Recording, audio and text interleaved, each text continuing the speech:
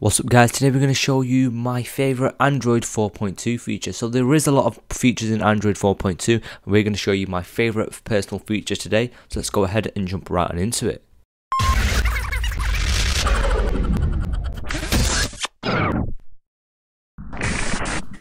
So in Android 4.2 there are many new features, from the new notification toggles to the new camera application which is redesigned, and we also come with Photosphere.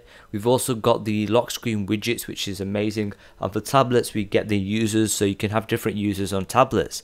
But basically we're here to show you my best favourite feature.